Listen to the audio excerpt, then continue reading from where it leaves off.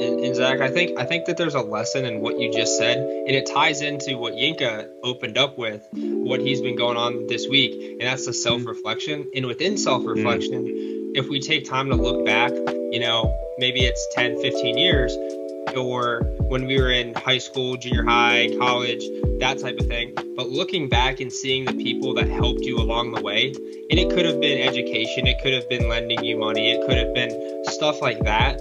But there's a blessing in all the people that kind of guided us along the way.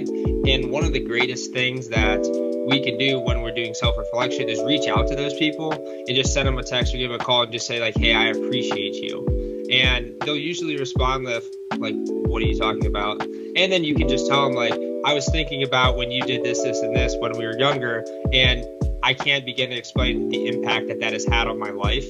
So I just want to thank you for everything that you've done.